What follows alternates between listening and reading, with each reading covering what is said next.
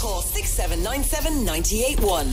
Good morning, it is 98 FM's Dublin Talks with Jeremy Dixon here for a Tuesday morning, and boy have we got a busy show for you over the next 2 hours. Disappointed to hear just there that there's going to be showers later on, and I'll tell you why. We bought a barbecue last summer. Remember, last summer was amazing. It was just the best summer ever weather-wise, and we ended up having about 50 barbecues throughout the summer, and this year we haven't had one once. And today I was actually planning, I bought a load of stuff in Lidl yesterday and was planning on cooking a few burgers and steaks on the barbecue. And now you hear it's going to rain. You can't plan anything in this country. That's the one thing that annoys me. You can't plan anything because of the weather. It's so unpredictable. Anyway, I won't go on about it much more. Now, I have a question for you. I want to do a social experiment and find out how popular online shopping is. Okay, so there's thousands of you listening to the show right now, okay?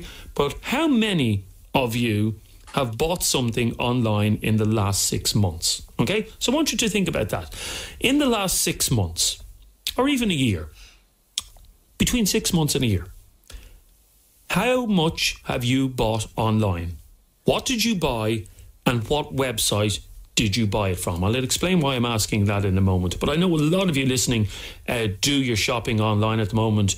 You know, if you're buying clothes or if you're buying footwear, if you're buying electronics, you'll buy that stuff online. But how popular is online shopping amongst Dubliners? Text or WhatsApp me right now, 087 798 98 98.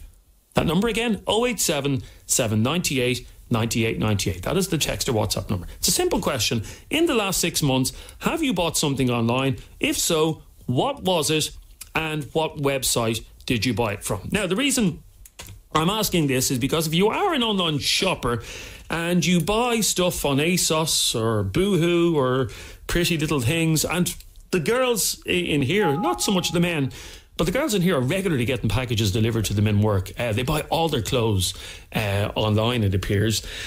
But have you thought about how Brexit could impact your shopping habits? So you're buying clothes off, Boohoo, which, as far as I know, is based in the UK, or you're buying stuff on ASOS, which I believe is also based in the UK, as is Amazon.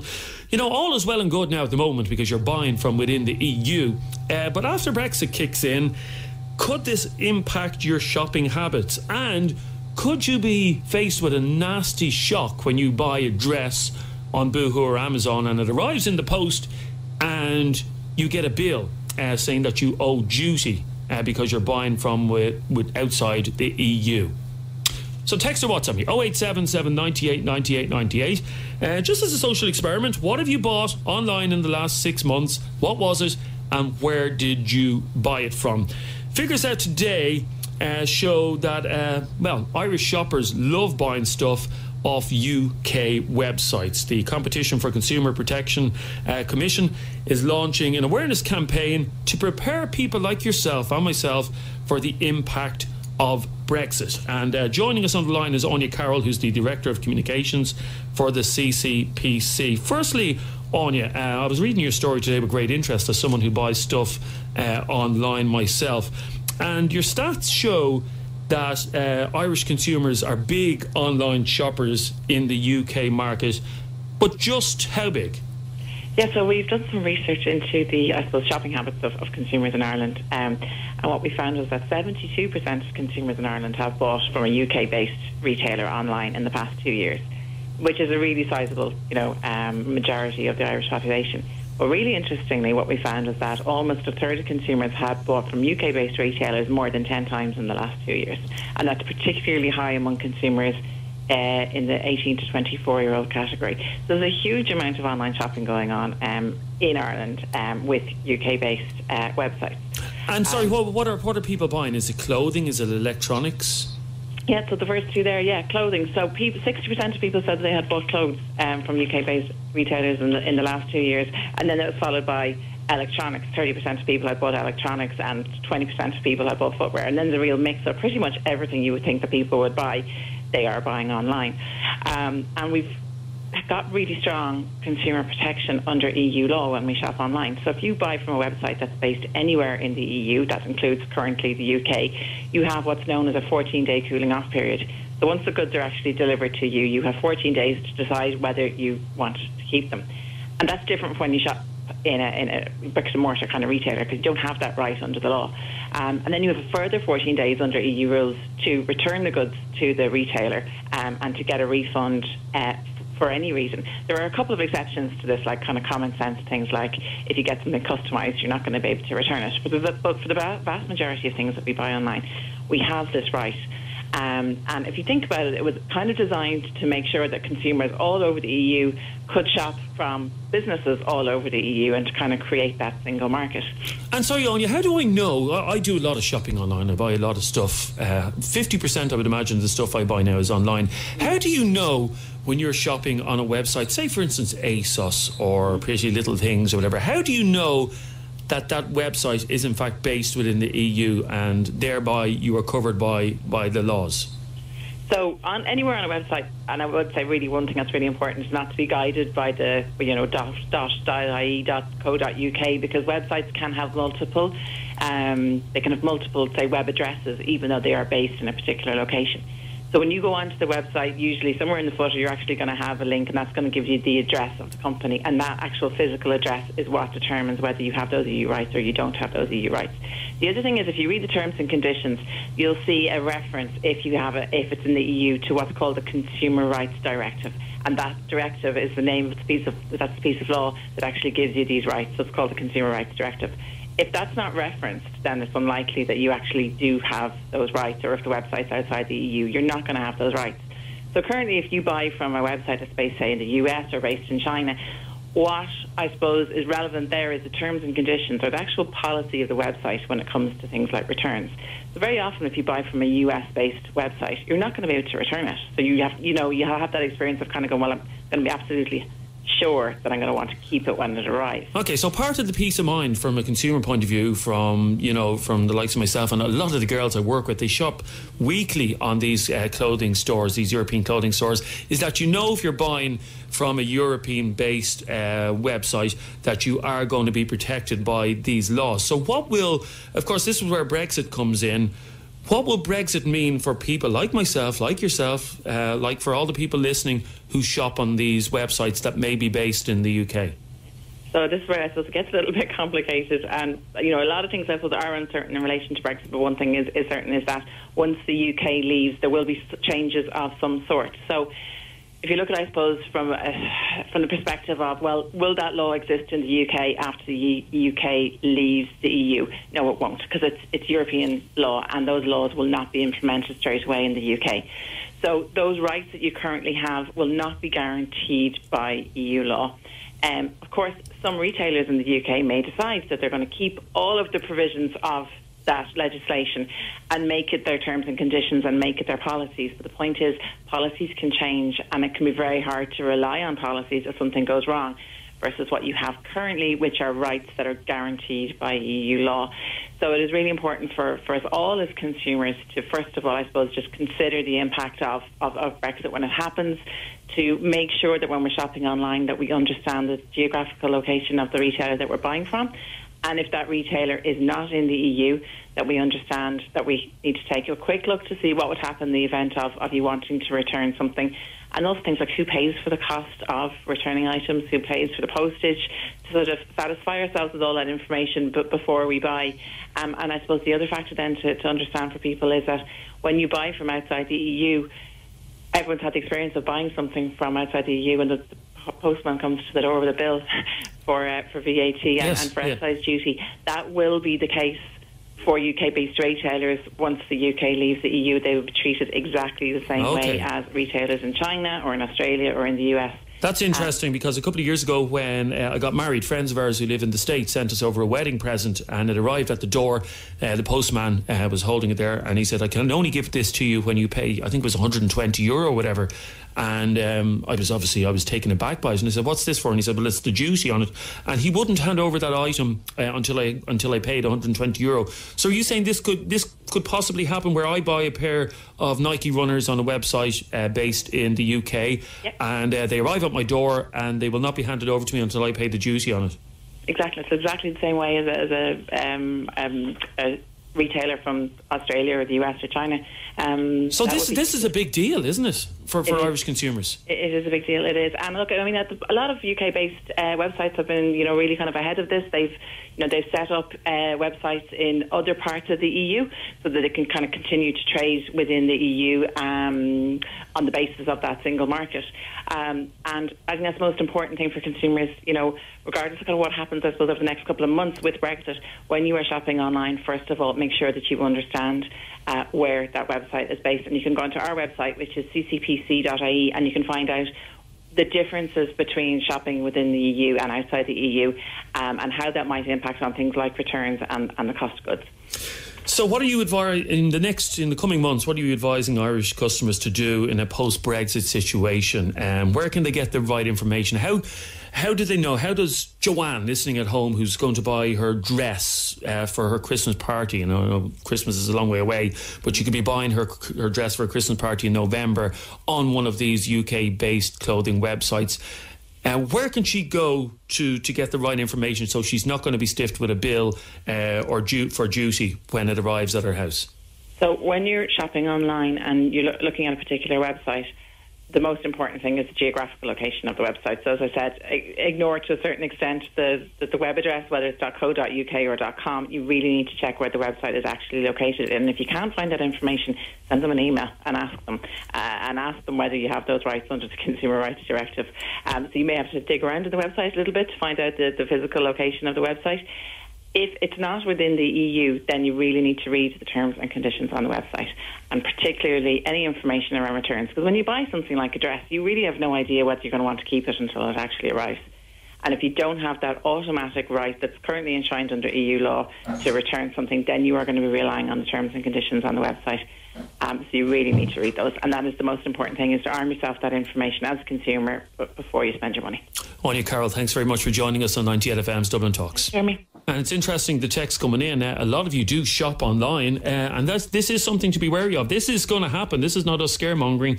You heard it there from Anya herself.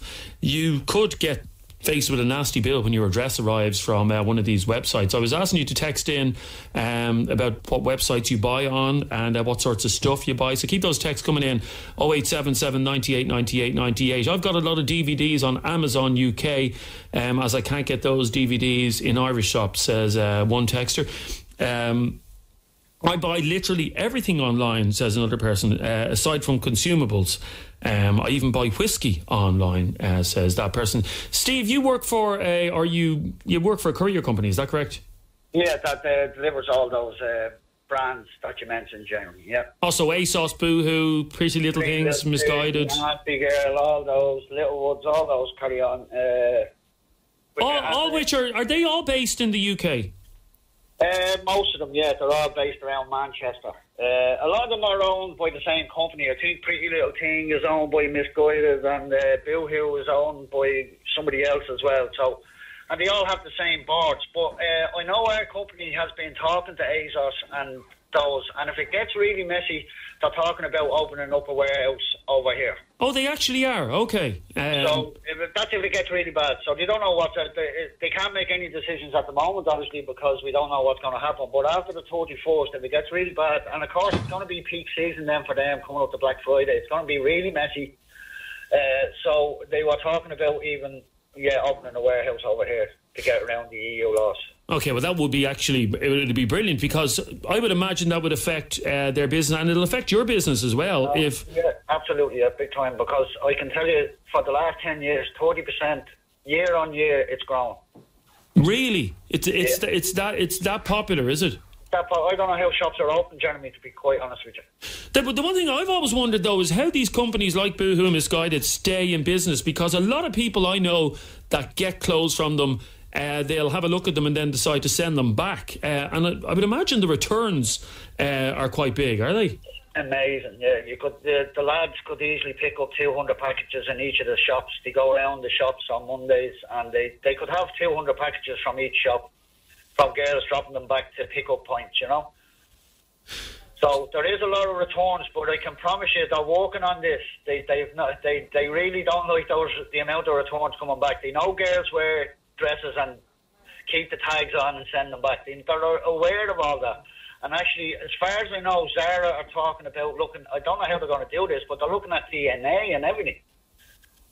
Really? Because there's so much going back.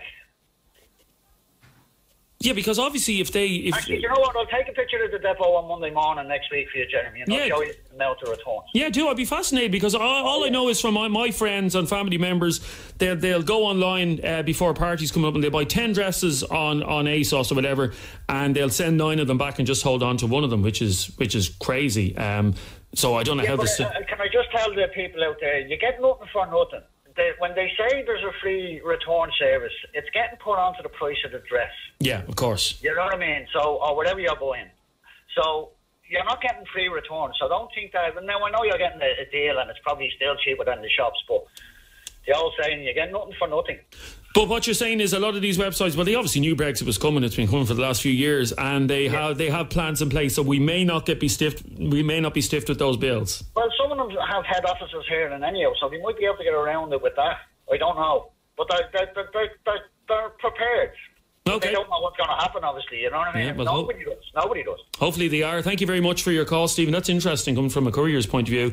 They're absolutely out the door. I know, in fairness, we knew that people were buying.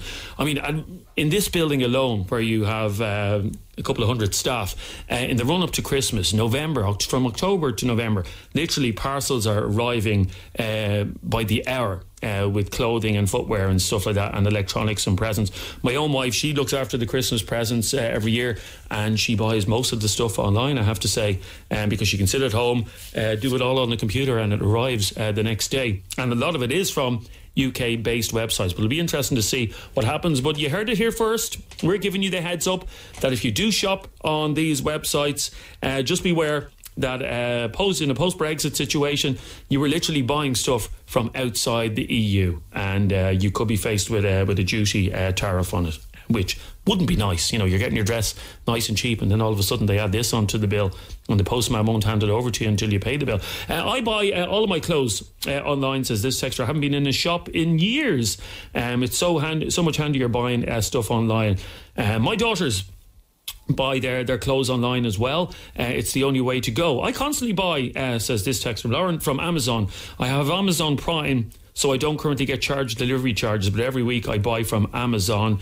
It is great. And for all you people who buy online, yeah, it is great as well. But remember as well that you should pop into your local shops as well, and because these are the shops that are employing local people, employing people that live in your area. So, when you go into Henry Street or Grafton Street and go into the shop to buy a shirt or whatever, the person working there, they rely on you shopping there as well. So, maybe you can balance the two. Shop online and shop locally as well.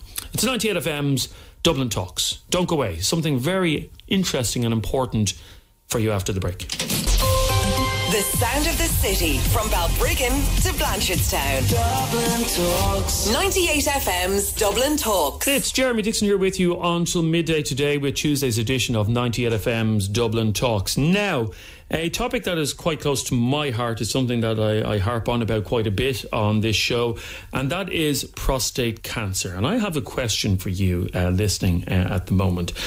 For the men, have you gone for a prostate exam in the last couple of years? I want you to be honest and open with me, okay? Because it's something that men need to talk about. I don't know if you remember on the show about a year ago, I went, after putting it off for years and years, and my wife hassling me and pushing me to try and go, I finally, about a year ago, went and got a prostate exam. Went for the physical prostate exam, and recorded it for the show and played it on the show. And it raised a bit of awareness, and a lot of men who listened to the show ended up, after hearing it, they ended up going and getting the exam done themselves. But there are a lot of men who don't go for a prostate exam. So I want to hear from you. Text or WhatsApp me on 087 798 98 98. 087 798 98 98. Particularly if you're a man who's in his 40s. This is directed at you. Or a woman who's married to someone. Has your husband, or have you, been for a prostate exam. The Marie Keating Foundation have launched a new awareness campaign called Stand Up for Your Prostate, and it aims to remove the stigma surrounding the disease and encourage those at risk to get themselves checked out. Now, how big of a problem is prostate cancer in Ireland? Well, 330 Irish men die from prostate cancer every single year in Ireland. That is a huge, huge figure. And of course, a lot of that could be prevented with early detection. 330 Irish men. Just think about that for a moment. So what we want to know on the show today is, why do you think men are hesitant to get checked out? Do you know someone who has had prostate cancer, who survived it? How important is it to get checked out? Joining me now on the line from the Marie Keating Foundation is CEO Liz Yates. You're very welcome along to 98 FM, Liz. Thank you, Jeremy. Now, as I mentioned in my introduction there, it's something that's close to my heart. It's something I put off for years and years and years. My wife was constantly, I wouldn't say nagging, because nagging is the wrong word, because she only had my health. Influencing, I'm sure. Yeah, but she kept on, and I finally gave in last year and went and got it done, and it was a load off my mind. Thankfully, it was a positive result. So why this campaign? Well, I suppose we want the campaign to empower Irish men to be more open and comfortable about discussing their health. Something like the breast campaign, I think if you see women talk more openly about their health and are more breast aware, and I suppose more willing to consult each other and ask questions of each other. And we know from our research that men are so comfortable talking about their work, their favourite sports, football, whatever. But the evidence is that they don't actually talk about health. And this campaign called Stand Up for Your Prostate is really about encouraging men to talk, first of all, and then to act as well by going to see their GP if they have any concerns, particularly if you're over 45 and if there is any kind of a family history. You might be a little bit more susceptible to something like prostate cancer. So I suppose even asking questions of your own family members who may have passed on in the past, was there prostate cancer previously? Because if a father or a brother or an uncle has had prostate cancer, then any man is 2.5 times more likely to get it.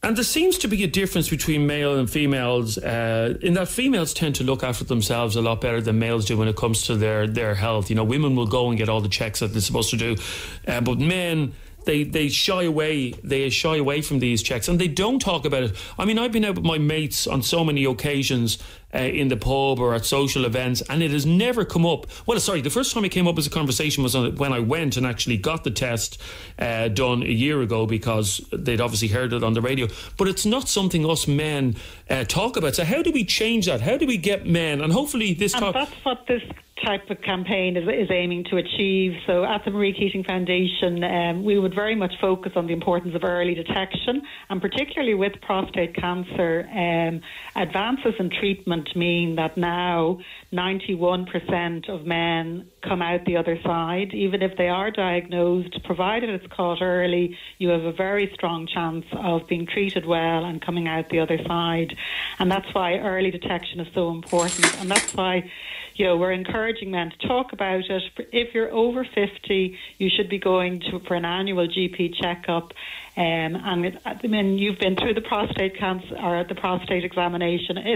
It's a little bit like a smear test for a woman. Yeah. It's not pleasant, but look, it takes a few minutes and it could save your life. That is our message. Now, the bit of confusion that I got last time we discussed this was, and there seems to be a bit of confusion about the examination itself. Now, I know you're not coming at it from a medical point of view, but a lot of men don't realise that that you can go for a blood test. It doesn't have to be a physical test. Isn't that correct? So the PSA test is monitoring the levels of PSA in your blood, and that if that is escalating or going up, your GP will then at a certain point may recommend to do an examination as well as the PSA test.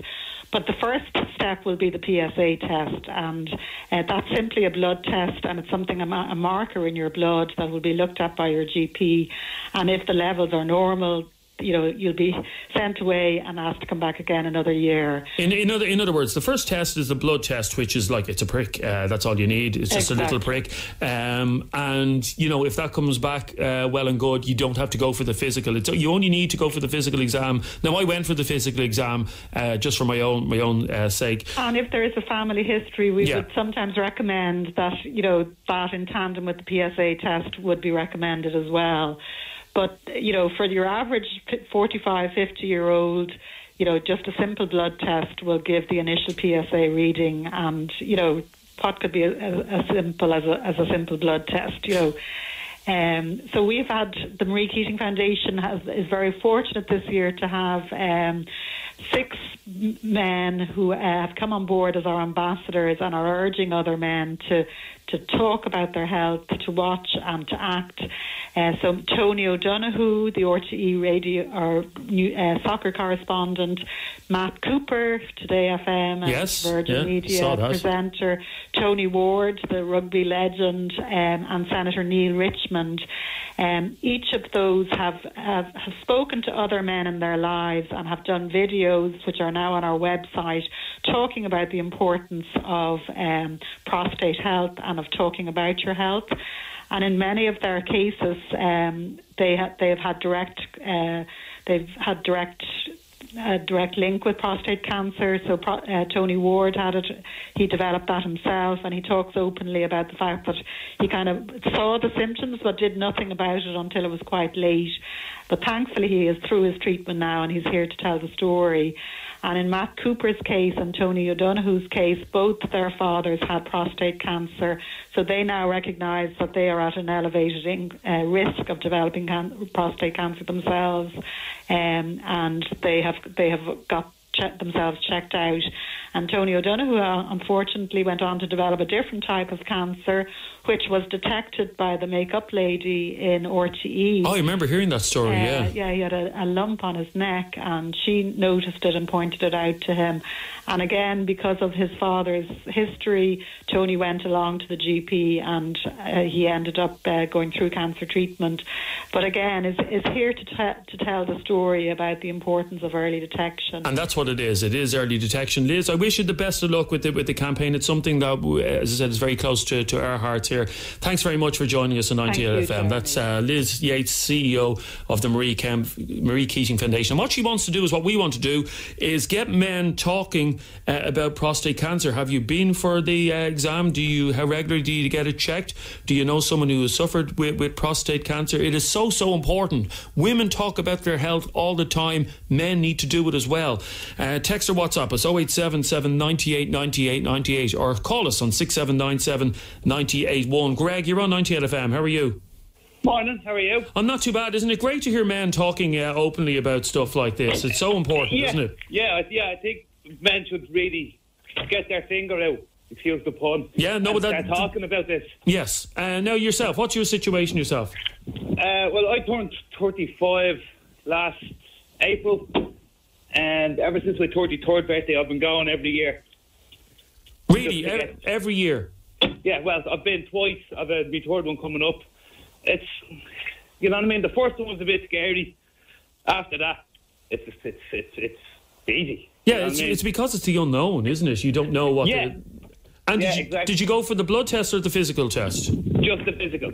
Yeah, and it's, you know what, it's all over in 10 seconds, pretty much. Yeah. So you go in, doctor checks you, and then he goes, "Yep, you're clear," and you're. It's allowed off your mind for another year. Like. Absolutely. I'll be honest, I was terrified a year ago going in because, I'd never been checked before, and I was like, I'm after putting this on the long finger for way too long.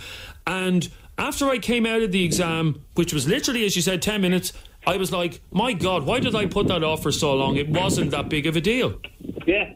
Big deep breath when you come out, and you just feel so much better. Like. You do. Thanks very much for your call, Greg. 6797 981 is our telephone number. Text or WhatsApp your comments to 0877 98 98 98. Let me read out this message from Sive. And she says, I can't believe you're talking about this today. I was just at my husband over the weekend to go and get his prostate checked. He's 46 and seems to think that he doesn't need to get it checked. He says it's not important at his age. Part of me thinks he's just nervous about the exam, but he's so stubborn. How can I convince him to go? Help, please, says Sive. Well, we like to help people, especially people like yourself who don't know who to turn to. So let me just get a load of her message again. So her husband is 46. She's constantly at him to go and get his prostate checked, as my wife was with me. He seems to think that he doesn't need to get it checked, as he's not at the age where it's important. Part of me thinks he's just nervous about the exam, but he's so stubborn. How can I convince him? That is a fair question, Sive. Does anybody have an answer to that? How can Sive convince her 46-year-old husband to go and get his prostate checked? What do you do if your partner just keeps on putting it off and keeps on saying no? If anybody has any advice for Sive, because she can't drag him along. You can't drag a 46-year-old man along to the doctors. You know, he's not a child. So how does she convince her husband that he needs to get this test? If you have any advice for Sive, text or WhatsApp us 0877 98 98 98. Bobby, you get checked once a year as well, do you? I do, yeah, because my older brother was diagnosed a couple of years ago. He was in the all clear, but even before that, I was passing blood and for years, and they kept a check on me anyway, But yeah, definitely, it's talking about their story about how it's going to go. I mean, just go into your own GP or into one of the hospitals, and there's plenty of leaflets and that type of stuff, and just leave the leaflets where you can see it and get them to read it, basically. So in your brother's situation, had he been going for regular tests, or did it just come out of the blue? No, it was just through sheer luck. He was in for something else, and they just ran a test for some reason, and they found it. Wow! But yeah, it was sheer luck. Was it detected early? Was it? It was, yeah. And he goes back every year now, and thank God everything seems to be hunky dory, So now, had that not have happened with your brother, do you think you would be as diligent when it comes to getting the prostate? Well, in fairness, like I said to you, I was bleeding through where I shouldn't have been bleeding for years, and I mean for years. And they did every test under the sun to find out what it was, and they pulled out the polyps and all that other sort of stuff, Because that is the one thing that if you see blood coming out of there, that is a warning sign straight away. Did you go to the doctor straight away when you saw that? I did, but in fairness now, I mean, it was every time you went to the toilet. It wasn't just once in the blue moon. I mean, every time you went, and there was quite a lot of blood. Oh my God, that must have been terrifying for you. Well, to be honest with you, I just got used to it. I know that sounds bad, but I just got used to it. So what would your advice be for Sive? How does she make her 46-year-old husband get a prostate exam? Well, as I said to you, go to a GP or go to the local hospital and get as much paperwork as you can and leave it around the house, and then he will read it eventually. Thanks very much for your call, Bobby. 6797 981. Text or WhatsApp your comments to 0877 98 98 98. You can also send a WhatsApp voice note to that number, like this person did, who wants to stay anonymous. Hi, Jeremy. Cancer runs in our family. We've lost a lot of members through it. I'm 42, and it does play heavily on my mind to get it checked, but I'm absolutely petrified about getting it done.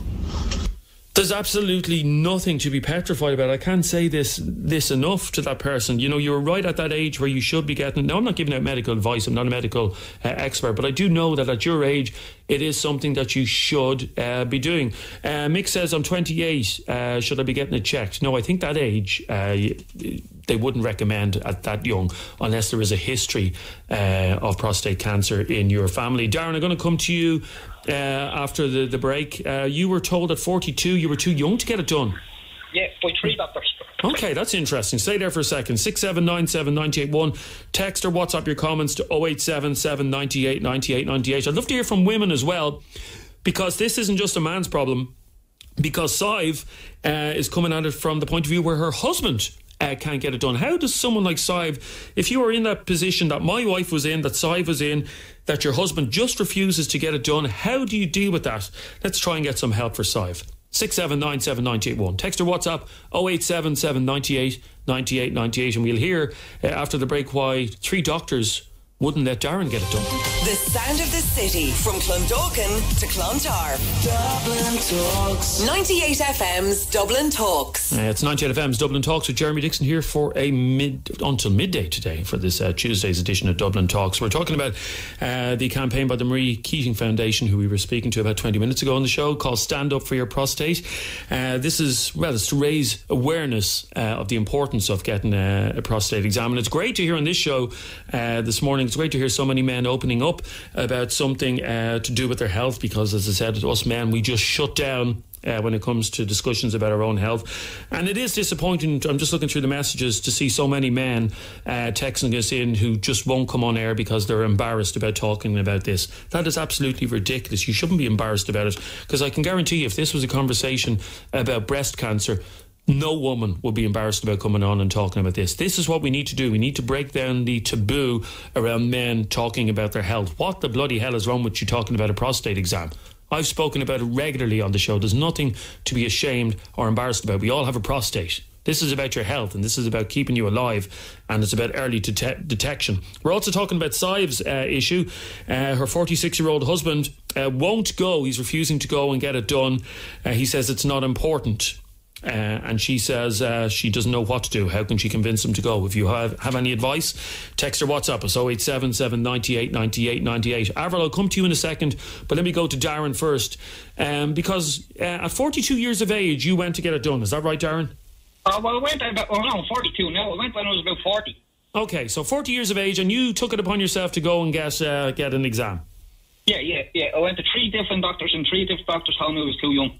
You had to be in your 50s. Really? Yeah. And did you insist that you get it done? Did they ask? I honestly just believed them. They're doctors. You believe doctors. No, because I'm just looking at the cancer.ie website, and it says you have the option of having a PSA test from the age of 40. So you were at the age that you could get it done if you have no family history and are not in a high-risk group. Many doctors feel that it's best to discuss the possibility of a PSA test from the age of 50. But I can't see what harm it would have done. Did they give a reason other than your age? No, that was it. Just because I went down with different problems, with cramps all in my stomach. And I just asked for them. And he said, no, you're too young for that. So then I went to another doctor, and because I still had the same problem. 2 years later, I still had the same problem with my stomach. So I see a specialist now out in Vincent, and I'm waiting for that over a year. I don't know if anybody has the answer to that. I know it happened to a friend of mine as well. He was quite upset about it. He went for like yourself, he went for a full body check, and said to the doctor when he was getting the body check, would you check for my prostate as well? And the doctor said, no, you're too young. I don't know why a doctor would refuse you something like that. I think some doctors are more embarrassed than people. I don't think doctors get embarrassed about stuff like that. No? Three of them, they wouldn't even talk about it. Really? But I've got to. You just get no blatantly, no, you're too young. That was it. That's very frustrating. That's very frustrating that you would go and ask 3 different doctors for assistance, and not one of them would help you. And you're now 42. Have you had it done since? No. That's what I'm saying. I haven't had it at all. Now, I didn't know you could get a blood test. And I got a blood test there about a year ago. I don't know if you've done it then. Yeah, you can get a blood test done which checks your PSA levels, and if they're low, you won't need the physical test. That's my understanding. So maybe go to another doctor. In fact, try and do that in the next week and get back on to us, Darren, and let us know. Well, I was back in the doctor at 11:30. Oh, well, there you go. Well, will you do me a favour and ring us tomorrow morning and let us know how you get on? But you should be insistent with him and say, listen, I want this done, and just get the blood test for her. But let us know tomorrow how it goes, okay? Yeah, okay, thank you. Thanks very much, Darren. That is bizarre. If anybody has an answer to that, because I don't have an answer. I don't understand how 3 doctors would turn away a man who's 40 years of age and who wants to get the prostate exam, and that 3 doctors would say no to him. That just seems bizarre. Here's a WhatsApp voice note from Roisin. Jeremy, can I ask you, do you just go to your regular doctor for a prostate exam, or is it somebody else? Thanks. Yes, you just go to your local GP. I think most GPs do it. That's who did my one. So yeah, if it's obviously your husband or your partner you're asking on behalf of, Roisin, So yes, do go to your local GP. Let me go to Avril. How are you, Avril? I'm good, thanks. How are you? I'm not too bad. Your dad was diagnosed with prostate cancer, is that right? He was, yeah, 5 years ago. And what age was he when he was diagnosed? 64. 64, okay. And Yeah. had he been getting regular tests? He gets blood tests every year. So it was just a regular blood test again that showed up the PSA level was high. The PSA was higher or something, and then they brought it back. And if the number is under 3, I think you don't even have to get a test, and you know straight away you do have that. And obviously, the PSA levels came back quite high, did they? Yeah, it was something like that. I can't really remember at the time. All I know is that it wasn't like he didn't go in looking for a prostate test. It actually came up in his regular blood test. So for the people who are like, oh, I don't want to go and get that done, you can actually, it does come up in your regular blood test as far as I'm aware. And when he was diagnosed, it was an early, they caught it early, did they? They caught it early, and he started his treatment then, and then just a few months ago, he got the all clear. Oh, that's brilliant. Yeah. I'm sure that was a load off his mind and your mind as well. Oh, absolutely. Like, they kind of knew after the first year that it was going good, because the doctor will keep telling them, look, we can see it, and it's looking good. That's all he kept saying, it's looking good. But you can't say it until after the 5 years is up. But if he didn't, as I said, he didn't go for a prostate check. He just went for a regular blood check. Sure, and it came up. And this came up. And then I think he did get it checked out then the next time we went back to the doctor, and then it went on from there. So you can actually go get the blood test if you don't want to go down the other road. Absolutely, and that's a lot of confusion that people have. I had that confusion myself up until last year, that you can just go for the blood test. It's just a prick on the finger or whatever. You don't. That's it. You don't need to get the physical examination. Thanks very much for sharing your story with us, Avril, and the best of luck to your father. A couple of your text messages here. Dan says, I just booked a prostate exam thanks to Jeremy. Well, it's not thanks to me, Dan. It's I'm just here doing a radio show, but that's what we're trying to do. You know, if 10 men listening to the show today book a prostate exam, then that's a job well done. Another text message: I just booked a prostate exam with my doctor for Monday. I'm Dave, 43 years of age. Well done to you, Dave. Jay, the last call on this. You've been putting off, like many men, putting off getting the exam for a long time, have you? Well, for a few months now anyway. Have you ever had one? No, never. And why, can I ask you? Well, I've noticed that when I'm going to the bathroom, passing water. Yes. It doesn't seem to be like the pressure there was when I was a kid. Do you know what I mean? Okay. There's no pressure behind that as such. And that was worrying you, was it? Yeah. It's been getting to me for a while now, and I've been putting it off, you know. And after today's conversation, do you think you will book yourself in for? I think I will for the PSA test. Yes, just get the bloods done. And as I said, the other bit, the digital one just doesn't sound nice at all, you know. Well, you know, but Jay, yes, no. Obviously, it's not nice for the doctor either having to do it. But I don't know, my arse is lovely. Jesus. No, but you are right. It's something that us men have a hang up about, but literally it was all over in 10 minutes. But go and get the bloods done. 10 minutes? Oh, sorry, 10. Yeah, but 10. Well, sorry, not 10 minutes. So what's you digging for, a goal? No, they ask you questions beforehand. You sit down and you fill out a questionnaire. But no, the actual. Oh, I meant the exam itself. No, the actual exam itself, as far as I can remember, it was maybe 20 seconds is all it was. So, you know, it's not. What age are you, Jay? 45. Yeah, so, you know, what harm can it do? And early detection is key.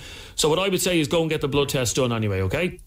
Yeah, well, I'm going to look into that, alright. Yeah, do. Thanks very much, Jay. And to all the other men who have been texting us in saying that they are going to go and get it done. As I said, I'm not a medical professional. I'm not giving out medical advice. But the one thing I will say is that early detection is key, and anybody will tell you that. Anyway, thanks to the Marie Kirkesian Foundation, who do great work for launching that campaign, Stand Up for Your Prostate. 98 FM's Dublin Talks. It's 98 FM's Dublin Talks with Jeremy Dixon here for a Tuesday morning. Now, after the break, I want you to remember back to your wedding night, if you got married, and ask you a question.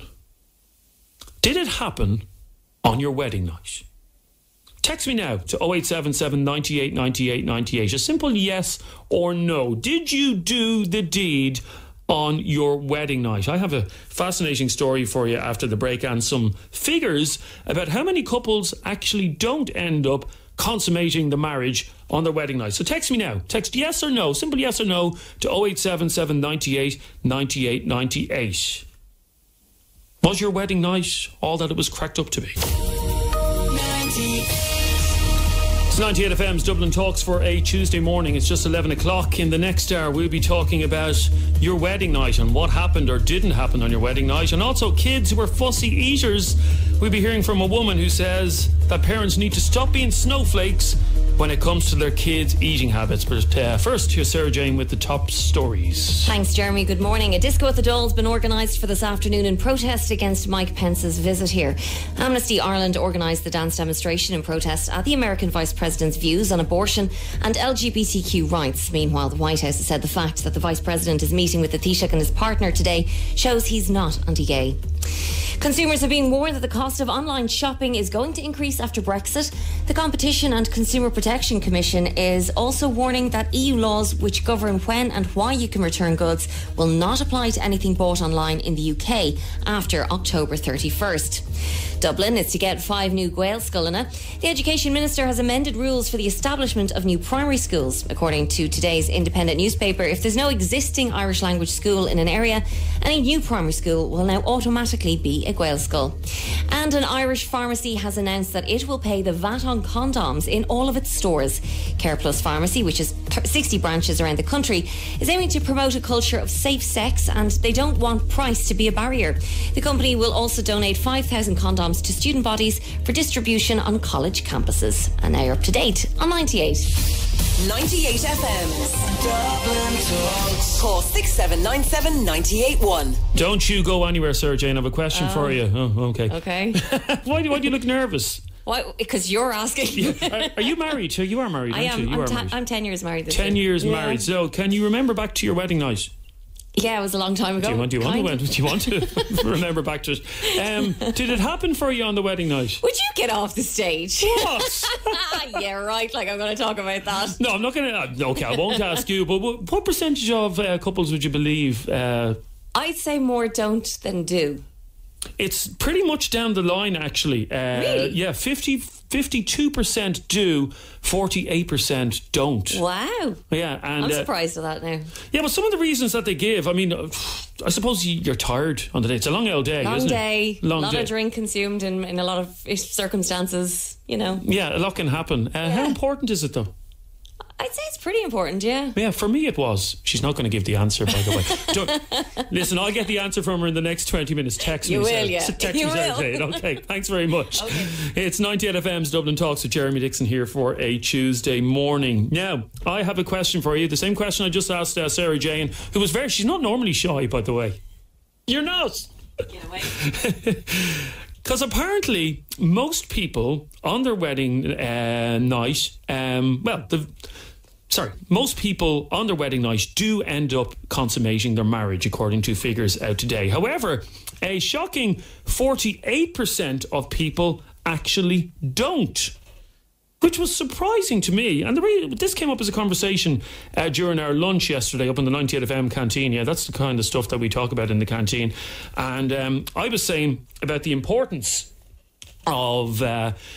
the importance of it happening on your wedding night, and the rest of the people were saying, well, no, it's not really important. It's not really important.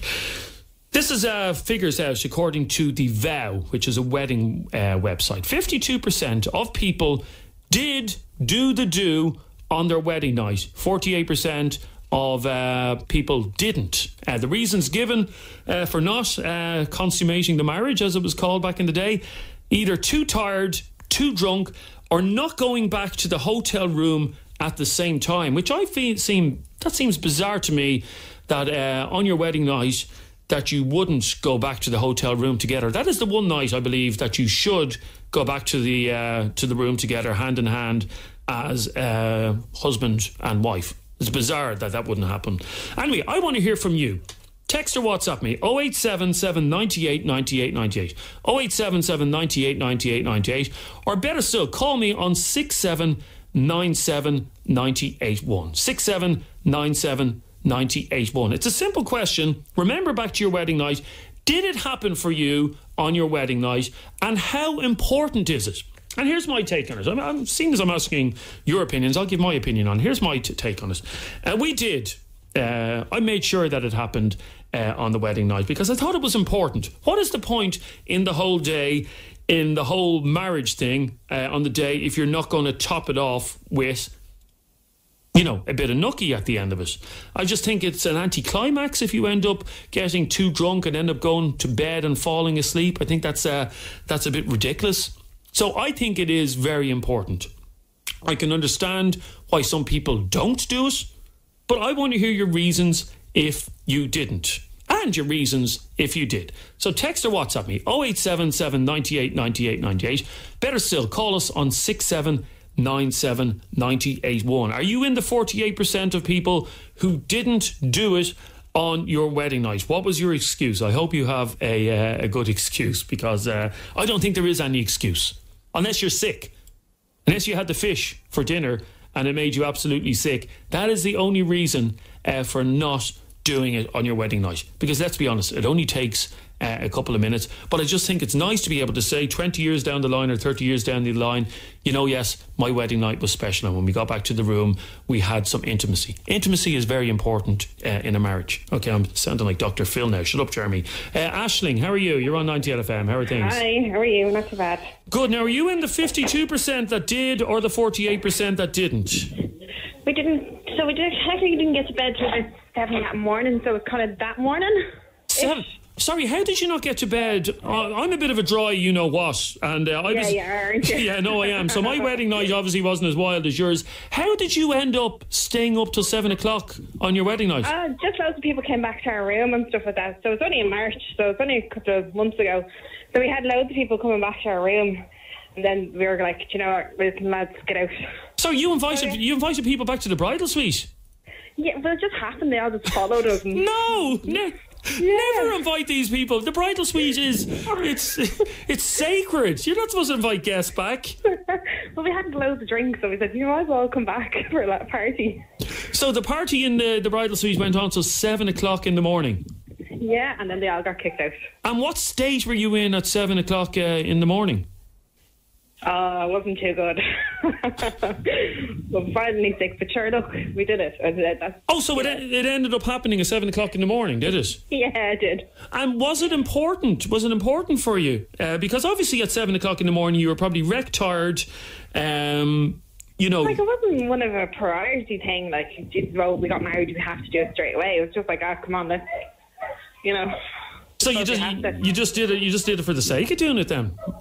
Not for the sake of it, but like, it's not like you're so tired from your day, you're on the go, and you're like, you know what, well, just like, I know friends that got married and it took them like 3 or 4 days afterwards before they did. So, by the way, do you work in a dog kennel? No. Where are all these dogs barking from? I'm just in a park. Oh, you're okay. Yeah, it is a long day, and especially for the woman. The woman has to get up a lot earlier than the man because you have to get your hair done and your makeup done and all that. Whereas a man can just arrive at the wedding. So I would imagine, well, you obviously have some staying power that you were able to stay up till 7 o'clock in the morning. Yeah, and I was up by 3 o'clock that morning, the day before the morning of my wedding. The bridesmaids had me awake that early.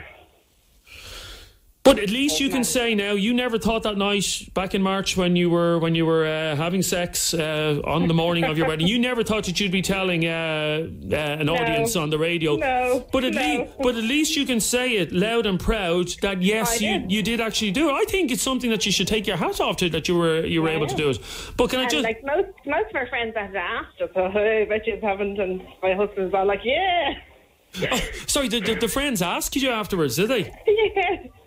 Yeah. I suppose that's a normal thing to ask. It's a bad thing, like, yeah. I suppose, you know. Thanks very much, Ash. No problem. Cheers, bye-bye. I've never heard of that before, about inviting all the wedding guests back to the bridal suite. That seems bizarre. Keep the calls coming in, 6797 981, 6797 981, or text or WhatsApp us on 0877 98 98 98. Tell us about your wedding night. What happened or what didn't happen. We're talking about a report on a wedding website, The Vow, which found that 52% of people do have sex on their wedding night, 48% don't. And we want to find out, if you didn't, why don't, or why didn't you? Like, what excuses are there? Let's have a listen to this WhatsApp voice note from Steve. Jeremy, my wife and I never got to go to bed actually on our wedding night. We were having too good of a time. I think it was about 10 o'clock before people started going to bed. Sorry, 10 a.m. in the morning, is it? My God. Okay, our wedding was obviously fairly subdued compared to some weddings. I'm at work, so can't chat, says this person. I didn't remember that we did it until my husband reminded me of the mirrors around the bed. He wasn't very happy. Jeez, what sort of bridal suite was that they had mirrors around the bed? And to be honest with you, if you can't remember doing it on the wedding night, then it probably wasn't very good at all. Keep those texts and WhatsApps coming in. 0877 98 98 98. I did it on my wedding night, but begrudgingly, says this text message. I was so tired. It was 4 o'clock in the morning. It's such a long day. I think there's too much pressure put on people to do it. No, there's no pressure. Who's putting you under pressure? And here's another text message. You won't believe me, but as I said, I was 45 minutes late for the church. As I didn't want to marry my then husband. Oh my God, okay, this is interesting. We didn't consummate our wedding as I couldn't stand the sight of him. I can't come on air as I'm working in a creche. Well, that was a marriage that was... if you can't stand the sight of your husband or your wife on the wedding night and you've no interest in doing it with them, you probably shouldn't have got married in the first place. I didn't do it on my wedding night, says Tina. My excuse... I didn't want the guests downstairs to know what we were doing in the wedding suite. That's absolutely ridiculous. What age are you? 18. You're an adult. Everybody knows that when a husband and wife go up to the wedding suite on the wedding night, that's what's going to happen. Con says in his text message, Jeremy, we had kids first, so we didn't get a chance to do it. Well, I assume the kids weren't in the wedding room. Or in the bridal suite with you, so that's no excuse at all for that. Keep those texts coming in, some great stories. Carol says, now Carol has a valid excuse for not doing it. She says, I was 6.5 months pregnant on twins, so I was so tired that I didn't get a chance to do it. Okay, that's a valid excuse, is it not? Yeah, I'll accept that excuse, Carol. 67979 981. Text or WhatsApp is 0877 98 98 98. If you just joined us, we're talking about the wedding night and whether or not you had sex on your wedding night and how important it is to actually have sex on your wedding night, because 50%, just over 50% of people do, 48% of people don't. And as I said before, I think it's, and I'm not judging you if you didn't, but to be honest with you, on your wedding day, you shouldn't get that drunk anyway that you can't perform. It's so important that you do make the space. We were so tired, says Tony, and with a few beers, we fell asleep mid-act. Oh, she's a lucky woman, Tony. I'm sure that was the happiest day of her life, that you couldn't even last for the 2 minutes that you were supposed to last for. That's what happens when you get drunk. Kevin says, the thing is that nowadays couples are having sex before marriage, unlike our parents did. So having nookie on their wedding night definitely did happen. Yes, originally that was the reason, is that that was the first time that you did it. And in fact, Kevin, that is your point, that it's not as big a deal nowadays, is it? No. It's times have moved on. My parents, probably your parents, they courted, they got engaged, you got married, and there was nothing of that. They were chaperoned, and that night would have been their what's called consummating the marriage. Consummating the marriage. So it's 100% happened. So it's not as important now, is it not? No, because this is not, because it would have been so built up in their own heads that it was going to happen. But do you not think... Okay, yeah, nobody gets married now, but I don't think anybody gets married nowadays and has sex for the first time on their wedding night. I think you've done it like years before. There are certain religions in America. Yes, okay, but... That doesn't exist. So, is it not important now then? I don't think it is. I think the importance is all circled around the actual planning, the wedding day. I think it's drifted in relation to... It's very religious. in our parents' day, and so it's taken more seriously. But this is all now more concentrated amount of people planning, as you're having a conversation recently. And I think that drains them, and the excitement of thought of consummating a marriage is kind of out the window. Jeez, lads, we're not talking about running a marathon. Stay there for a second, Kevin. Let's have a listen to Gary's excuse why it didn't happen. I'm sorry I can't talk. Me and my missus got married there in Vegas back in November, but everything was great until we got into the bed and she fell asleep. It was a great night. I went back down gambling. Oh my God, that's unbelievable. That's what happens when you get married in Vegas. Let me have a listen to that again. That's hilarious. I'm sorry I can't talk. Me and my missus got married there in Vegas back in November, but everything was great until we got into the bed and she fell asleep. It was a great night. I went back down gambling. That is the most unromantic wedding night I've ever heard of, Gary. She's up in the bed, out cold, and you're down in the casino gambling away on your wedding night. Now, as I said, there's most men listening will go, that sounds like a great wedding night, but it's not very romantic. Tina! On my wedding night, there was absolutely no way that I was going to do the bold deed where all of the guests still downstairs drinking and them thinking, oh, they're doing it up there. Oh no, that wasn't going to happen. Not on my watch. What? So you were afraid that your wedding guests would judge you? That's absolutely crazy. Daryl. Morning, Jeremy. I'm not coming on now to talk about this, but I am just sending in this message. I'm not bloody getting back into things, but if it was a day that I could take back, I would, because anybody who says that you can't get drunk at your own wedding, I wouldn't believe that, because I didn't even remember going to bed. I just remember being woke up the next morning with my brother-in-law standing there filming me with the video camera. But when myself and my wife did get around to things, I got a beautiful daughter out of it anyway, so happy days. Well, that's lovely. So your daughter was pretty much made from the first time you had sex after you got married. That's lovely. That's very special. I'd love to know what the story was about the fella having the video camera or whatever. That seems a bit bizarre.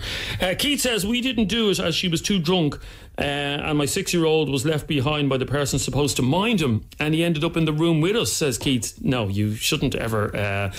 it's the one night, even if you have kids before you get married, you should leave the child with a babysitter who's going to actually look after them, rather than worrying. You shouldn't have to worry about your child on your wedding night, and your child shouldn't be spending the night in the bridal suite with you, because it's just a night that you should be together. Why do we need to do it on our wedding night, says this person? That's old-fashioned. People don't wait till they get married anymore. Me and my wife were together for 10 years and 2 kids before we got married. No, I understand that, and I understand that we're living in a different world nowadays. I just think that it is important. Okay, finally, Jean, she went first. Hey Jeremy, myself and my husband, we got married in 2004 and we consummated our marriage on the day, so much so that we went up to our room before we had our meal.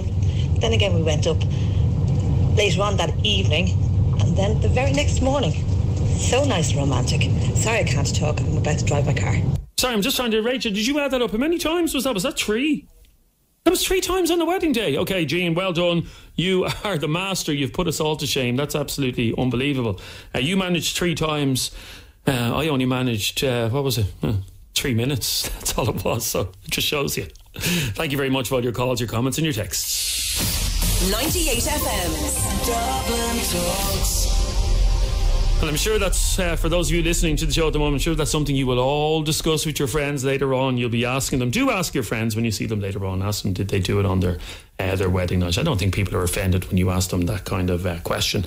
It's 98 FM's Dublin Talks with Jeremy Dixon. Something completely different after the break. All to do with children who are fussy eaters. And whether or not, as parents nowadays, we've become too snowflakey. We're going to hear from a woman who was disgusted with her sister and the way her sister treats her children. They're fussy eaters and she cooks them whatever they want.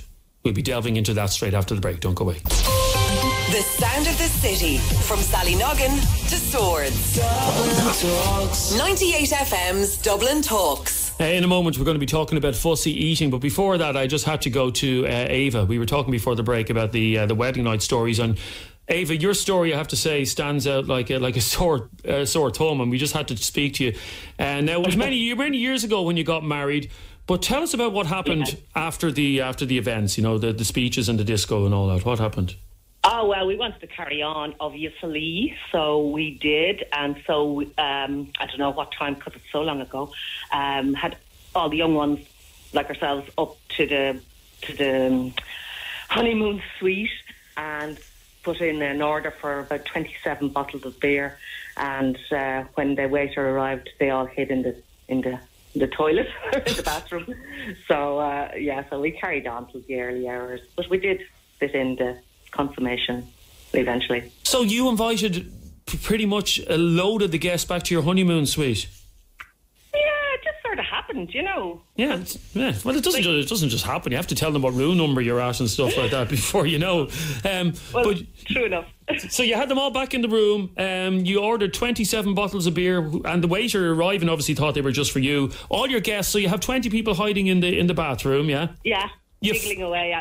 I mean, obviously the waiter didn't give a damn, but we were afraid that they might be all kicked out, so they were in there kind of, as I say, giggling away, and got the 27 bottles of beer, and we were grand. We went for another few hours. And what time did you finally get all the guests out of the room at? I'm not sure, but I know it was maybe 4 or 5 o'clock, I suppose. Yeah. That's brilliant. And going by the text, I didn't realise this was a thing, but seemingly it's the big thing now to invite your guests back to the wedding room. Absolutely brilliant. Well, I'm going back about 30 years ago now. Well, it was a thing then as well. Thanks, Ava. No problem. Cheers, bye-bye. I just wanted to finish off with that story. I thought it was hilarious. All the people hiding in the jacks of the bridal suite. Absolutely brilliant. 98 FM. Dublin Talks. I have a question for you. Have you a child who is a fussy eater and won't eat anything out of the ordinary? Bizarrely, this is a topic we've never discussed on the show. But there are lots of parents listening now at the moment who have children that will only eat pizza, or they'll only eat toast, or they'll only eat cereal. How do you deal with this problem? And do you believe that nowadays parents are far too easygoing when it comes to fussy eating kids? Years ago, when I was growing up, and I'm sure when you were growing up as well, you were sent to bed hungry if you didn't eat what was put in front of you. So on Monday, it might be stew. And I used to hate stew on a Monday. But in our house, it was stew on Monday.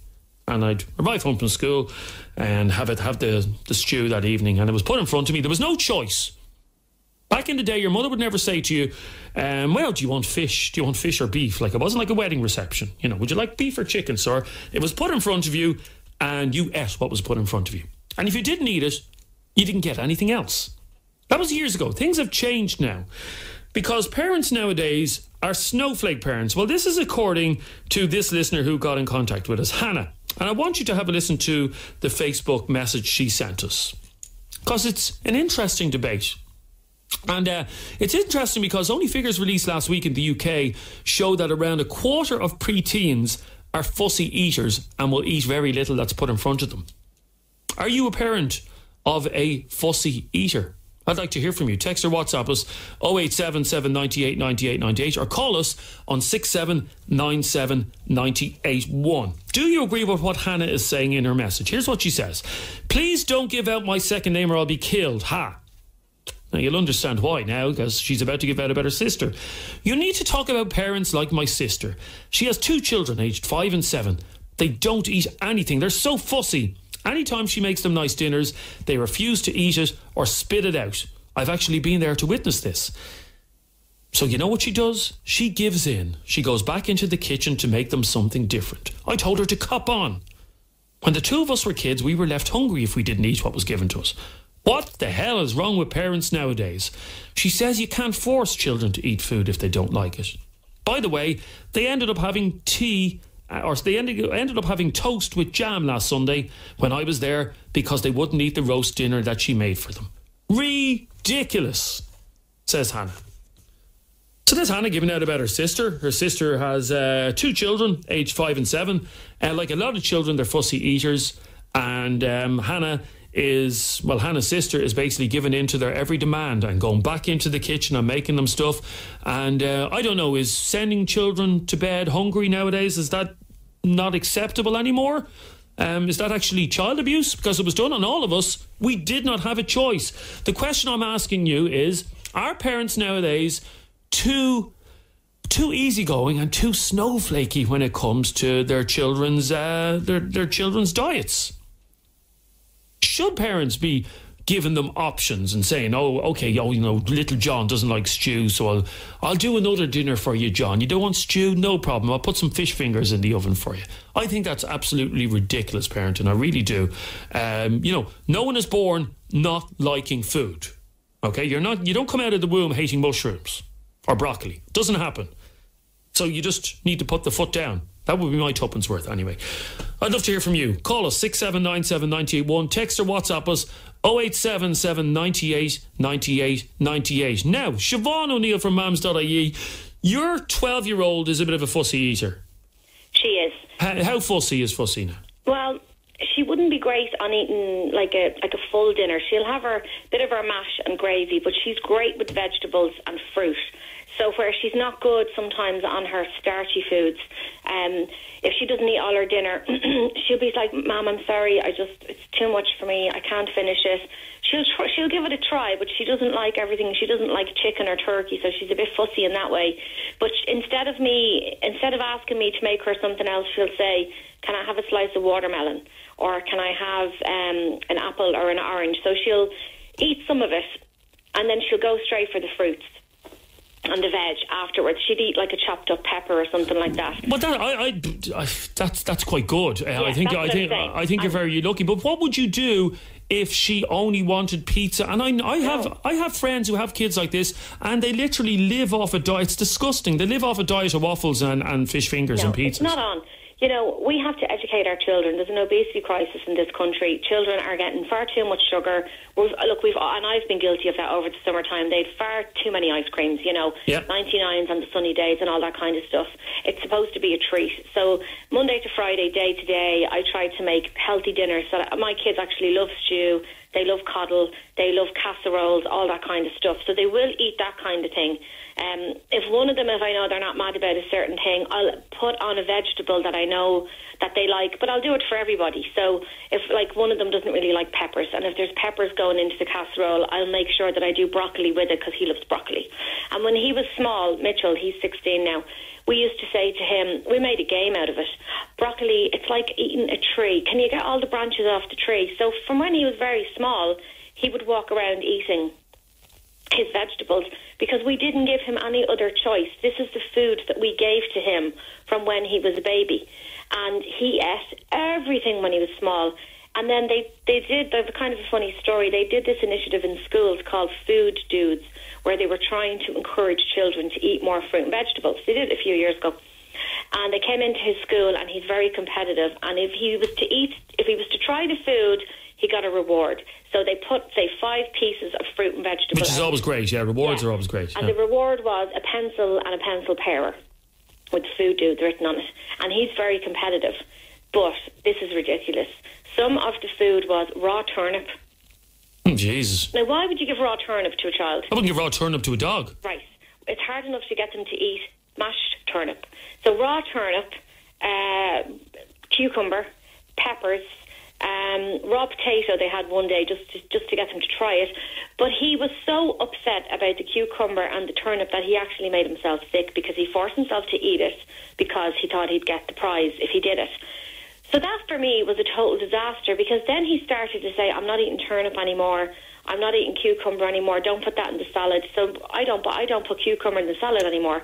And I won't cook turnip because he had such an adverse reaction. Like he thinks he's allergic, but he's not. So you have to be careful that you don't force them into eating things that I think it's unreasonable to expect a child to eat raw turnip. Whoever came up with that idea obviously has no kids or brains or common sense. It was a stupid thing to do, and it turned him completely off that food. The same with the cucumber. They forced him kind of to eat it, and he just won't eat it since. So that actually made a lot of kids turn off certain fruits and vegetables, and I don't think they ran that initiative very well. But in our house, from when they were very small, they had curries, they had rice, they had pasta, everything we were having, they were having. And I would tone down the spices when they were small, but they'd have a little bit of spice. So when we go out to dinner as a family, my kids don't go, can I have sausage and chips off the kids' menu? We have never, ever done that.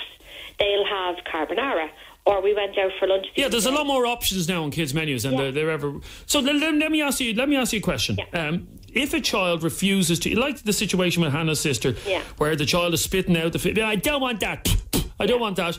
Is Hannah's sister doing the completely wrong thing by running back into the kitchen and cooking them something differently? Well, toast with jam is not a dinner. No. So I actually feel sorry for that girl, because she's probably cornered herself now, where they think if we complain loud enough, we'll get what we want.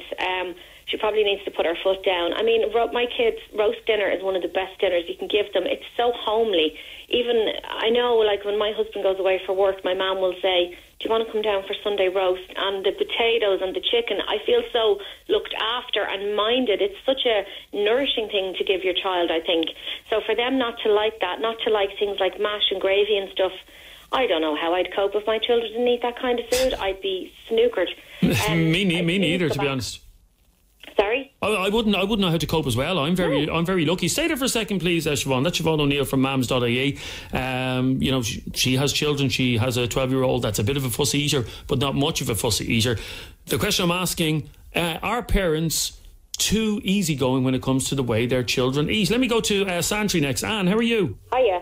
How are things? Now, your kids, you're old school, like I suppose my parents would have been. They eat what's put in front of them.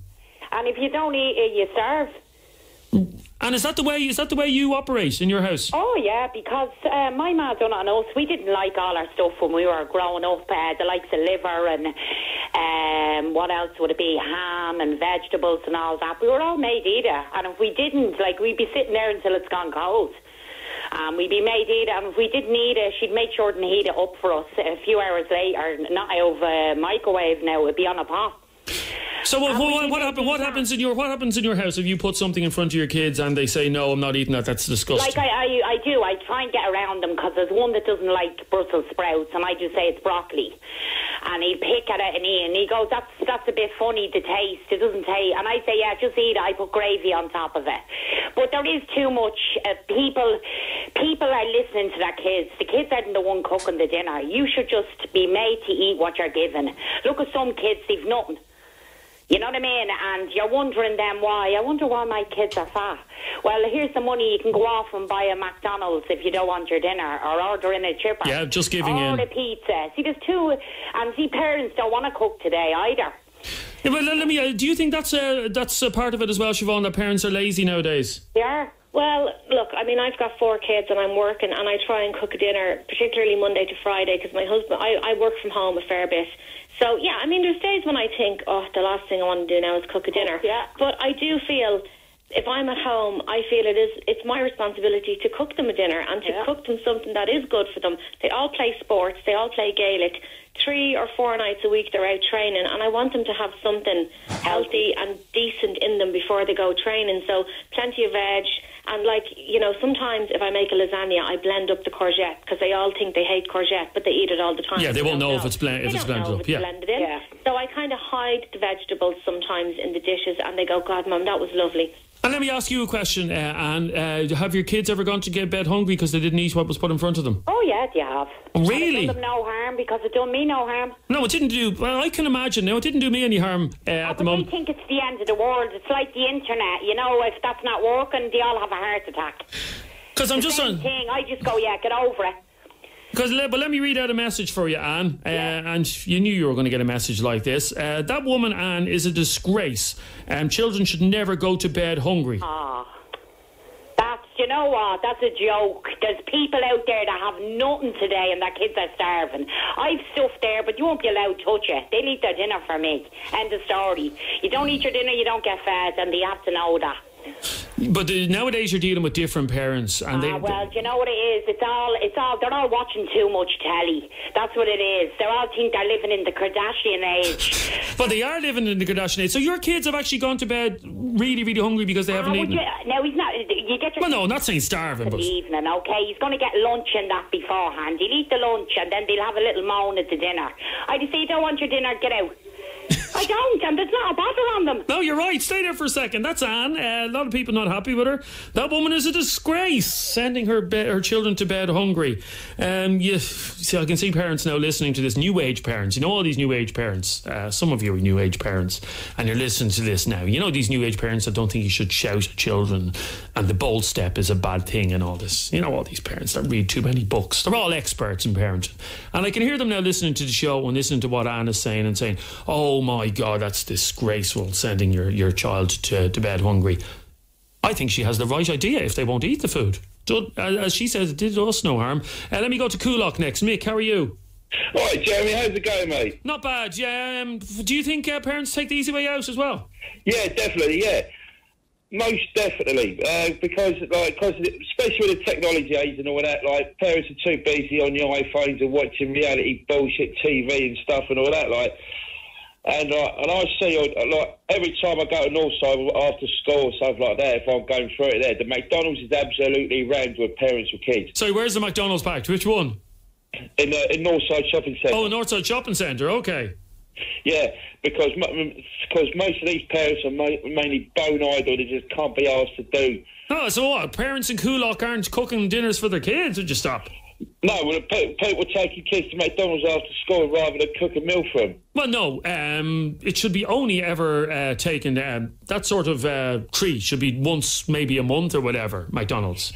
Yeah, but like, it seems to be like, every time I go past the school, it's the same parents that are taking their kids to McDonald's because it's convenient. Easy lives too is the only way for them. Yeah, but you don't happen to have a child that is a fussy eater. Stay there for a second, Mick, because I think... and you're from Coolock yourself, are you? Well, that's where you live. I'm living in Coolock, yeah. He's just a brave man. Just basically dissing all the parents in Coolock for feeding their kids McDonald's. I'd like to hear from you. Text or WhatsApp us 0877 98 98 98 or call us on 6797 981. Here's a WhatsApp voice note from Roisin.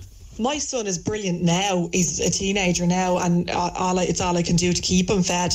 But when he was smaller, he was very fussy. Or like if he was having something, he'd have to have it in he'd have to have his vegetables in a separate bowl beside maybe his potatoes. Like the food, none of the food could touch each other. Oh God, I remember that now when he was so funny like that. Kids are strange, aren't they? Here's Dave. Hey Jeremy, just on the vegetables there, I have two lads and one's 9 and one's 6, and they're not great now with their vegetables. They eat like a bit and all, but they wouldn't, like if you were having lasagna or anything like that, they wouldn't really eat it. So I found out that if you get all the vegetables, I blend them all up and I make them into the sauce, literally, so they get it into that way. It's a good hack, yeah. It all, like I do have, like, there's no way my lads would eat a broccoli, like, not in a million years, but when you're making the sauce for your bolognese or whatever, if you put it into the blender and just blend it up, it just looks like the sauce then, so you'd be at least to be getting it into them that way. Cheers, bye. Okay, there's a huge reaction to this. Thanks for that, Dave. Keep the text and WhatsApps coming in 087 798 98 98. And a lot of reaction to Anne, who said that her children not gone to bed starving, but her children have gone to bed hungry if they haven't eaten their dinner. And a lot of support coming in for you as well, Anne. And let's try and gauge, you as a parent, if you're a parent, gauge how much support Anne has. I think she's dead right. She's not giving in to her children's needs, and once again what she said was if her children don't eat what's put in front of them, they go to bed, and they go to bed hungry. Do you support the way Anne parents her children with regards to feeding time? Do you support what she does? Is it acceptable?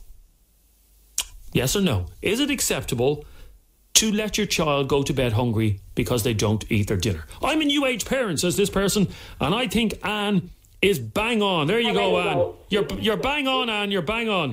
Yeah. You're doing it the right way. Stay there for a second. We'll take more of your calls after the break. Don't go away. The sound of the city, from Stony Batter to Stepaside. Dublin Talks. 98 FM's Dublin Talks. It's bizarre sometimes on the show. You don't know how things are going to go. And we were talking to Anne a few minutes ago. Well, this conversation came about with the email from Hannah about her sister, whose two children are fussy eaters, 5 and 7. And basically Hannah's sister cooks anything the little kids want. And then we ended up speaking to Anne, as a mother from Santry, who says that her kids will eat what they're given, and if they don't eat, they go to bed hungry. And a couple of text messages, I'll say a couple, came in saying she's a disgrace.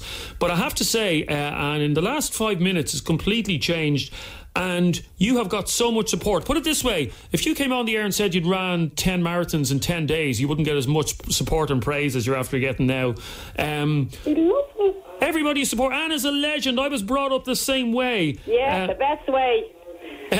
A new age parent, my arse, says this person. Anne knows the way to do it. That's it. Stay there for a second. Let me go to... Who do we go to next? Let me go to Marie. Marie, I love the slogan in your house. What is it?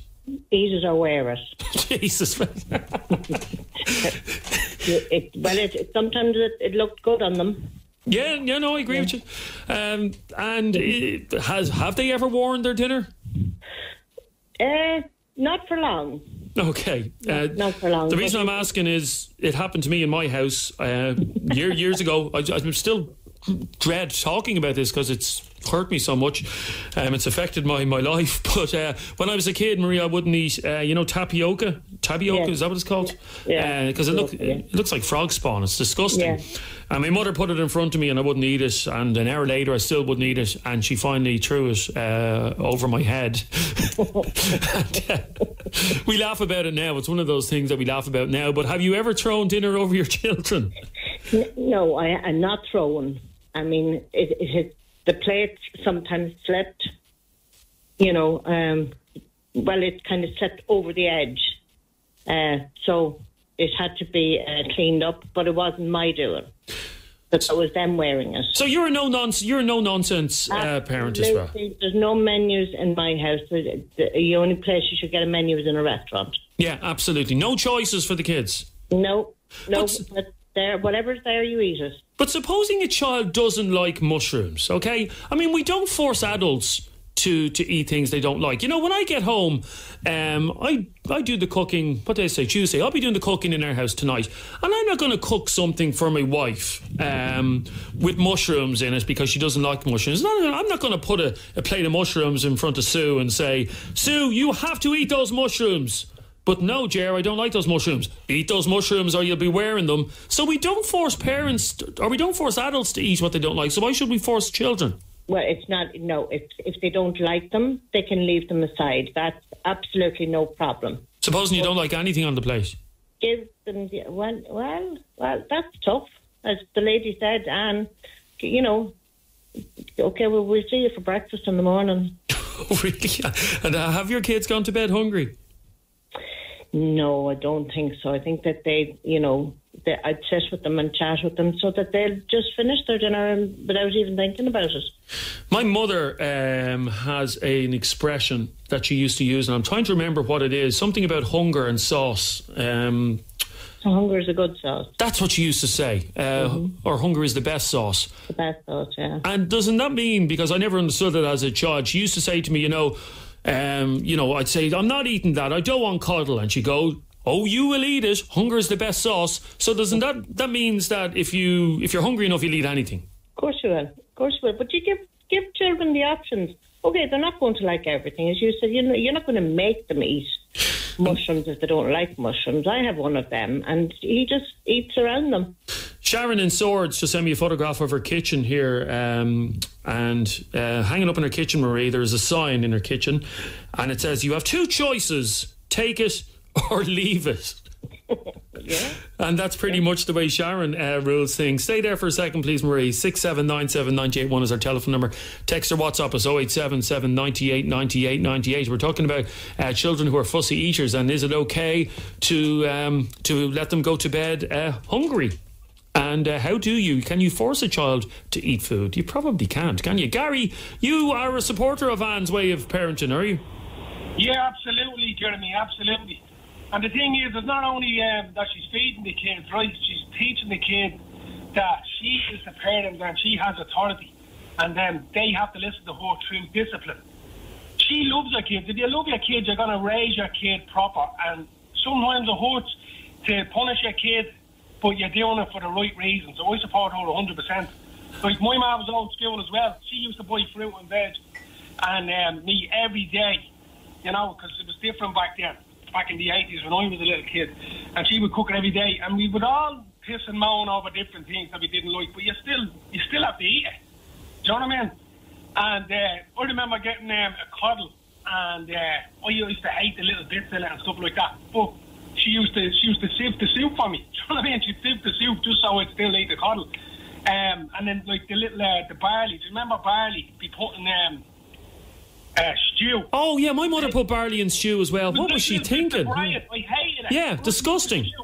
But you drink the soup and then she'd mash it up and it wouldn't be a bother. And there was one day she put peas in my shepherd's pie, and I was like, no, get those peas out of the shepherd's pie. And she had to go, but she did. She went back into the kitchen and picked all the peas out. Now I was 25 at the time, so don't worry about it. But yeah, I agree with you. When you were a kid, you have to kind of put the foot down. So what do you think? You heard that guy Mick talking about his local McDonald's packed after school every day with parents bringing their kids to McDonald's, and that's what they're getting for dinner. Well, the way you would see it is nowadays through my own experience, it's just like you have kids raising kids, and it's just the cycle that's gone on now. I was a teenage parent myself, and thank God I had a mother and even a girlfriend that her whole mother taught us how to cook, we knew how to cook fresh stuff every day of the week. But not everybody's like that. A lot of people don't know how to cook, you know what I mean? And it's actually had a domino effect, and it's getting worse and worse and worse, and it comes down to discipline as well. Of course. I don't know if you those of you, stay there for a second, I don't know if those of you and if you didn't see the story, look up this story. It's all over the internet at the moment, about a teenager in the UK. It's a horrible story. A teenager in the UK who was left blind and deaf after living off a diet of chips, crisps and sausages. So he began to lose his hearing at the age of 14, and then his eyesight deteriorated as well, and he's now been left with basically no life, deaf and blind, because he spent 10 years, a decade-long diet of sausage, chips, crisps and processed food. And I said this story is after going viral over the last 24 hours, and people are saying the parents should be held accountable for basically rearing their children on junk food. And he's 19 now, and his health is ruined because of the way his parents just allowed him. A child would eat crap if you allowed them to eat crap. Two quick calls on this. Let's go to Drogheda next. Joanne, you've 2 kids, and it's not easy, is it? It's not that it's not easy. As I said, my eldest, she's brilliant. I just cook absolutely anything. I love cooking though, and I think that is the main thing, even though I work. But I find the best thing to do is to batch cook. I have to batch cook every week to make sure everyone gets the dinner. And I kind of just ask them, what she's kind of liked this week and whatnot, and I might make a lasagna or shepherd's pie or something like that.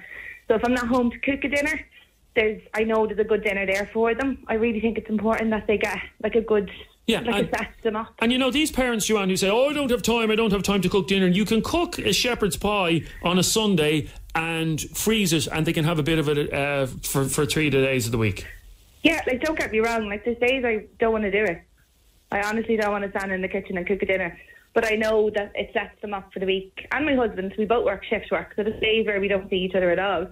But it's just nice to know, the woman earlier on said, there's just something about having a home-cooked meal that makes you feel so comfortable. Of course it does. It beats waffles, and I'm not saying waffles are bad. I love waffles, but everything in moderation. One final call. Joe, you're about that case in the UK as well. It's disgraceful, isn't it? Yeah, well, I heard it there earlier on one of the radio stations, and what got me was that one. Probably 98 FM. Yeah, we always have these stories first. Yeah. But what happened was that when you go call us phone down and start giving out to your woman saying that's wrong, sending the kids to bed, that's child cruelty and all that. Yeah. If their kids actually turned out like that, what would they be saying? Oh, well, I couldn't get the kid to eat. It's not child neglect and all. And now all of a sudden, these parents that had let this kid just eat all this and go blind, that they might be in trouble. They don't seem to realise what the effect is going to be when the kids are grown up, No, just feeding them junk all the time. I agree with you, Joe. Thanks very much for your call. Sorry for rushing across you. If you want to read that story, it's online there. But it's just a very sad, shocking story, and it's an indictment of, not all parents are like that, but a lot of modern day parents just let their children eat crap because it's the easy way out. Here's a WhatsApp voice note from Derek. Jeremy, when we were kids, we used to be told if you don't eat your dinner at 5 o'clock, you had to go to bed. Oh. Even in the middle of the summer. My ma would say, we're not working so hard to put food in the table for you to waste. So we learned the hard way, eat everything my ma gave you. And Roisin. And I completely support you that there's too many snowflake parents just taking the lazy way out rather than having to challenge their children a little bit. They're teaching them good eating habits. My two would have puke in the dinner on me. Now, one of mine has autism, but were very sensory with lumpy food.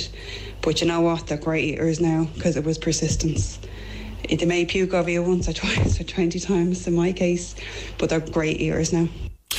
That's what it is. It's persistence and not being lazy. And as I said, I'm not the perfect parent, but, you know, I do know that a child needs nutrition and needs a good home-cooked meal. Thank you very much for all your calls, your comments and your texts. Huge reaction to that. I'm afraid we're way out of time. I hope you enjoyed the show today. We're back again. Actually, Adrian's back in this seat. I'll be over in the other seat for tomorrow morning show. And if it's something you want brought up on Dublin Talks tomorrow, you can contact us on Facebook. Facebook.com/Adrian K and Jeremy D. Barry Dunn is up next with some great tunes like these.